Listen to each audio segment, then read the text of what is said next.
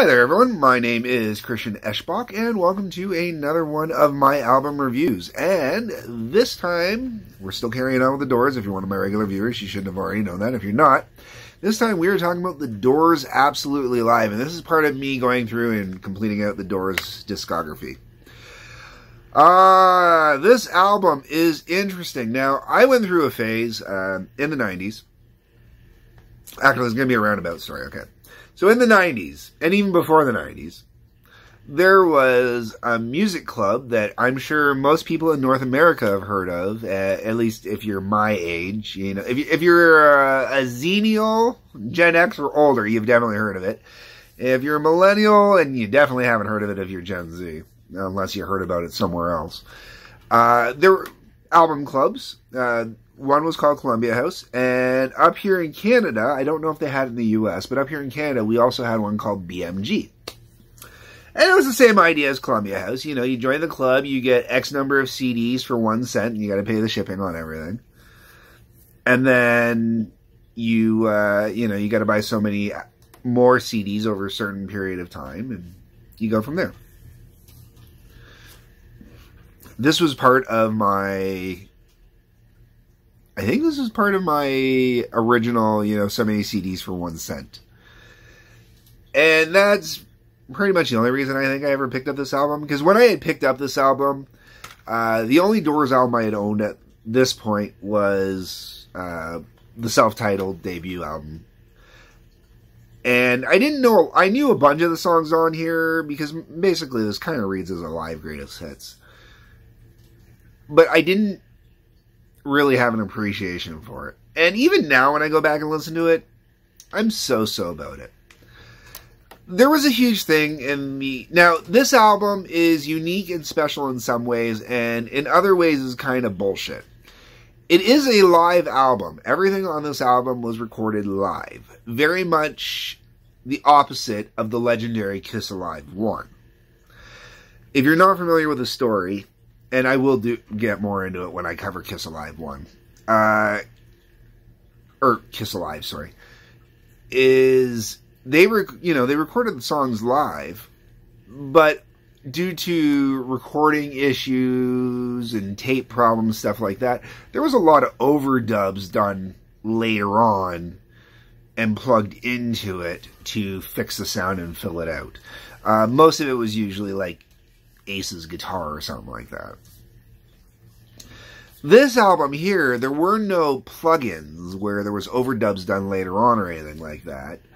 This one was taken from a multitude of recordings and then cut. Literally, and this is back in the days of actual tape, okay?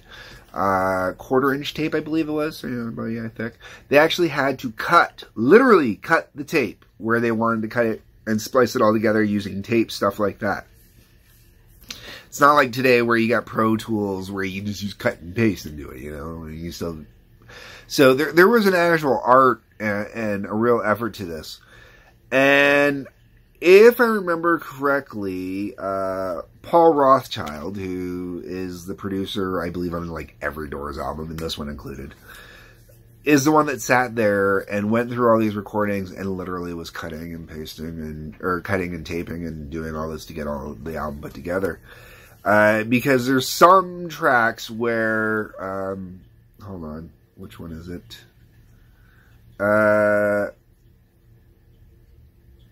Petition the Lord with Prayer, and then there's a medley afterwards. Oh, sorry, Celebration of the Lizard King, that's what I'm thinking of. Celebration of the Lizard King.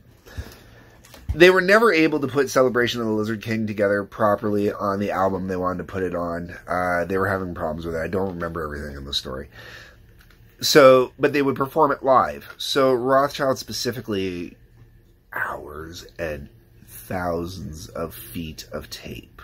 Hundreds of thousands of feet of tape. I think there was like miles quoted. It's written in here. I didn't reread it before doing this. Where, he was getting all the best parts of each performance and trying to put them all together so he could actually put together a proper full version of Celebration of the Lizard King. This is a work of art because you really can't hear the cutting and the splicing. You know, like, they put this together primo, so there's really, it sounds like one giant great concert as opposed to a bunch of little concerts put together. So it's fantastic that way. Let's get into the album, all right? Since, you know, I'm 5 minutes into this review and, you know, other than Celebration of Lizard King, I haven't mentioned anything. Alright, it opens up with the house announcer doing a little announcer thing. It's kind of cool. It's in there, gives you that live effect. You close your eyes, you smoke a joint, sit back, put the headphones on. And when I say smoke a joint, please remember, in Canada, it is 100% legal, to the point where you can grow 4 plants on your own property and have at it. Alright, so no law breaking. No law breaking. Then you get into Who Do You Love? Good tune. Fun tune. I don't mind it on here. I enjoy it. Gets the album up and running pretty good. Is it one of my favorite Doors songs? No. Is it one of the Doors songs that I really want to listen to and go with? No. Alright, after that we get into a medley again. We get into our first medley, sorry. There's a couple medleys on here. We get into our first medley. The first medley is Alabama Song, Backdoor Man, Love Hides, and 5 to 1. Now, I don't know if this is how these were always performed live or if this was clever editing and splicing that put this medley together. Medleys are really normal nowadays. You know, you hear people constantly talking about medleys or you know, smashing stuff together, stuff like that. There's a lot of bands that would use medleys live so they could play at least bits and parts of songs that people want to hear so they can all say that they heard a song. And let's face it, if you're at a Doors concert, chances are you're probably wrecked. So long as you actually heard at least part of the song, you know the song was played and you're happy, okay? But Alabama Song going into Backdoor Man, well, that's basically, you know, not too far off of this. You know, not exactly the same, but not too far off. And it works well.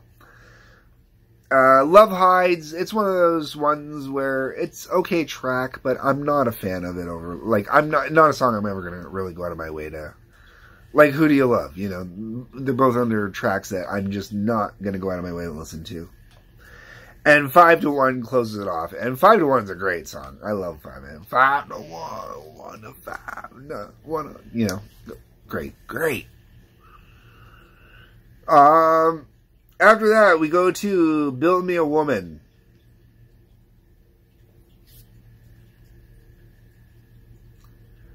Then you get When the Music's Over. Good tune. I'm surprised that they put it in here. When the Music's Over is one of those songs I really would have thought you'd kind of save for, like, kind of the end of the show, you know? I mean, it's cliche, but it's like the end, you know? You do When the Music's Over and then the end, you know? I would have thought that was the way you would close out a show every time, you know? With this catalog.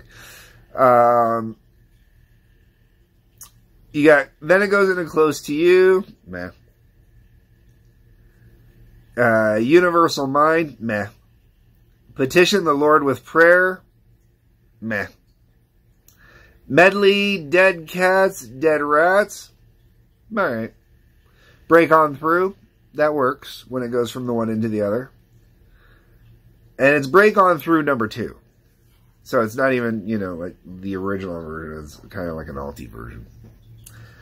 And then you got Celebration of the Lizard, which is comprised of multiple parts. That would be Lying in the Streets, Wake Up, Little Game, The Hill Dwellers, and then Not to Touch the Earth, Names of the Kingdom, The Palace of Exile, and then you're back to regular song, and the album ends with Soul Kitchen. Celebration of the Lizard King is probably the best reason to listen to this. Like, really, for me, whenever I used to put on this album, and I'll be honest, I don't listen to it a lot. I've never listened to it a lot. But most of the time when I put it on, it would be, you know, pretty much going straight to Celebration of the Lizard. Or, sorry, Celebration of the Lizard. I keep saying Celebration of the Lizard King, my apologies. But Celebration of the Lizard, that's pretty much where I start listening to this album, and that was it. I still have it after all these years, and I don't know why.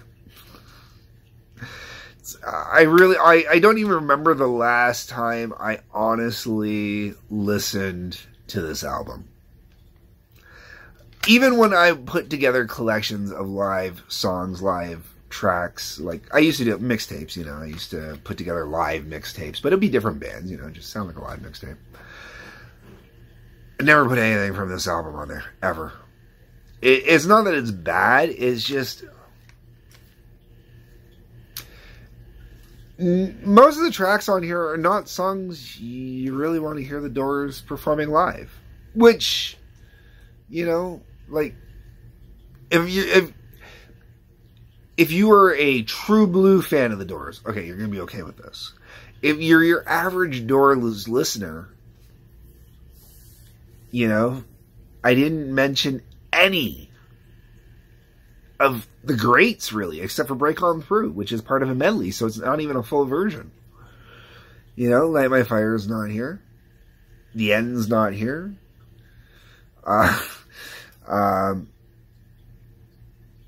People Are Strange isn't here. You know, like, LA Woman honestly can't be here.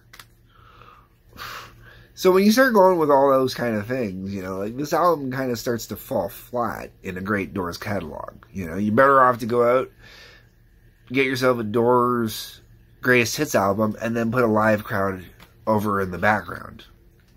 That's, you know, that's what I would do to give you a good live Doors album, because you gotta be one hell of a hardcore fan, I guess, to enjoy this, and I'm just not. I have it all, including including the two albums without Jim Morrison, which will be my next two reviews after this, you know.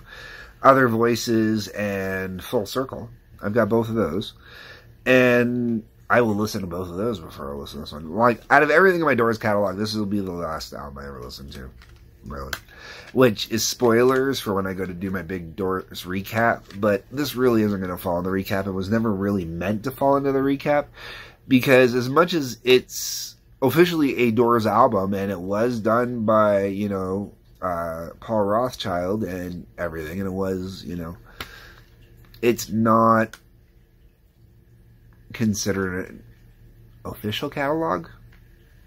You know, the big official catalog does not consist of any live albums. It's just the studio albums as far as it goes. Anyways, folks, those are my thoughts. Those are my opinions. Leave your thoughts and opinions in the comment section. Let me know what you think. If you like Absolutely Live, I'd love to know what you like about it, because I really just not into it. Please hit that like button, that subscribe button. There's a link to Patreon below. Feel free to check that out. Peace, love, take care.